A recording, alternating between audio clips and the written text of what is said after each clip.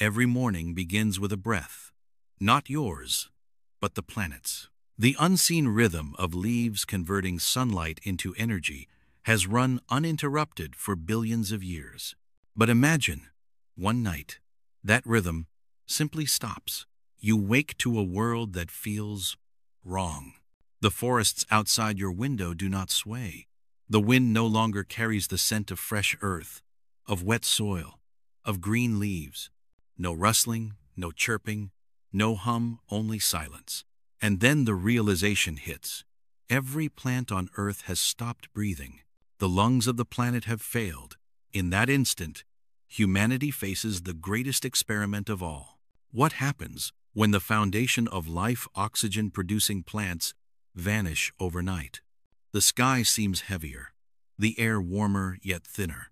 A quiet dread settles over cities and villages alike, an instinctive understanding that something fundamental has been broken. Even before sunrise, humans everywhere experience it. Children wake gasping for air. Dogs and cats stumble. Birds stop their songs mid-flight. The first breath of the day feels heavier, loaded with an unseen weight. The air tastes faintly metallic, a subtle reminder that life itself is faltering, and no one knows what to do. The planet holds its breath, and the world waits. By the first hour, scientists notice subtle yet alarming trends.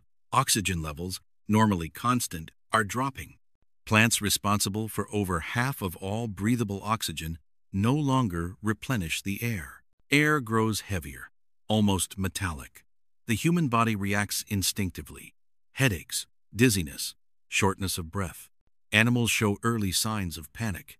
Birds hover in place, confused. Bees fail to fly. Pollination halts mid-season. Across continents, reports flood in. Humans waking with nausea, pets collapsing, farm animals restless and disoriented. The planet's rhythm, which has existed for eons, has been halted. Rivers glint under the sun, yet the air is thick and unbreathable. The smallest natural cycles, dew forming, evaporation, condensation, wobble. Unseen yet catastrophic, the planet's heartbeat has skipped its first beat in billions of years. Even distant ecosystems feel it. Coral reefs falter as oxygen dissolved in water drops. Soil microorganisms weaken. The invisible web of life trembles. Forests, once vibrant and alive, fall silent. Leaves dry instantly, shriveling to ash in the morning sun. The green that once clothed the earth fades into brown, then gray, then dust. Photosynthesis halts. Energy cycles fail. Oxygen production ceases. Carbon dioxide accumulates at unprecedented rates, trapping heat faster than ever. Daytime temperatures spike, scorching deserts and cities alike. Nights grow frigid, shocking wildlife and humans unprepared.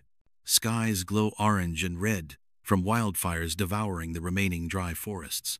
Mountains lose their snow caps. Rivers shrink to cracked, muddy veins. Oceans warm as currents falter. Marine life suffocates. Insects vanish within hours. Pollinators gone. Seed dispersal halts. Ecosystems collapse silently, yet violently, cascading through every level of life.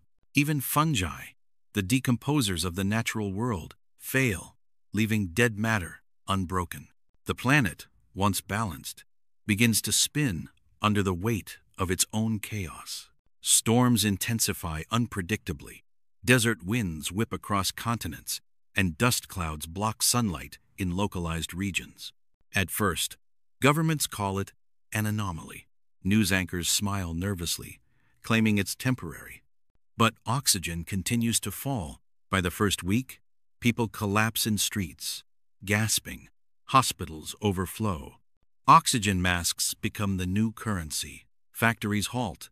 Power grids fail, as humans cannot operate machinery in suffocating air. People burn remaining forests to survive. But each tree burned accelerates the collapse. Social order disintegrates. Markets crash. Trade stops. Food shortages spread. Water scarcity worsens as rivers dry and rainfall ceases. Communities fight over remaining resources. Martial law is imposed.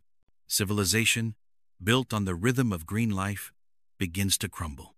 Even those who flee to mountains or remote regions face the same suffocating air. The crisis is planetary. Every ecosystem, every species, every human is connected to the collapse of plants. Herbivores perish first. Carnivores follow. Grasslands turn to dust. Crops wither. Cities become deserts of heat and ash. Rivers shrink. Lakes evaporate. Oceans acidify and warm, suffocating plankton, the base of marine life. Mass die-offs ripple across ecosystems. Birds that once spread seeds vanish. Pollinators, soil bacteria, fungi, the smallest engines of life fail silently. Fires spread. Deserts expand. Climate destabilizes. Pollution, normally absorbed by plants, lingers in deadly concentrations. Humanity, dependent on plants for food, oxygen, and climate regulation, faces extinction-level threats. Famine spreads like wildfire. Starvation becomes rampant. Disease follows. The world grows silent, save for the wind sweeping across barren plains and empty forests. Even oceans, once cradles of life, die indirectly as coastal ecosystems collapse. Soil erodes rapidly without plant roots. Mountains lose vegetation, triggering landslides and avalanches. Deserts expand. Volcanoes erupt beneath dry forests, sending ash into already suffocating skies. Climate spirals further. Equatorial regions scorch.